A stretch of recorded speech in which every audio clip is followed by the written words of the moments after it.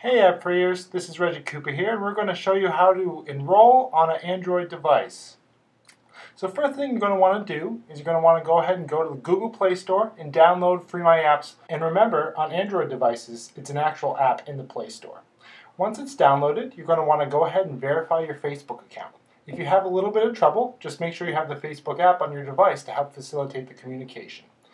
Now, you're going to want to go ahead and start clicking on the apps on your FreeMyApps wall. This should redirect you to the Google Play Store and allow you to download them. And be sure you download them within 48 hours and play them for over 30 seconds in order to receive credits.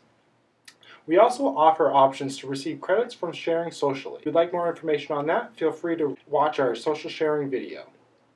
And when you get enough credits, you can check out our gift section. We offer Fandango, Amazon, and even Google Play cards.